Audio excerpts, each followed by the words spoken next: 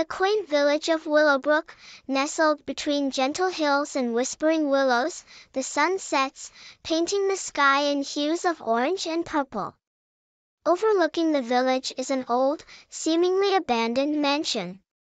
Its gates creak as the wind blows, and curious whispers float in the air, hinting at its mysterious past. Inside the mansion, three playful ghosts, Giggly Grace, Jumpy Jack, and Curious Chris, float through the dusty rooms, their laughter echoing in the corridors. Meanwhile, in the village, children gather around a campfire, sharing spooky stories and legends about the haunted mansion, their eyes wide with a mix of fear and excitement. Back in the mansion, the ghosts discover a hidden room filled with old toys and books. They excitedly explore, finding joy in these forgotten treasures.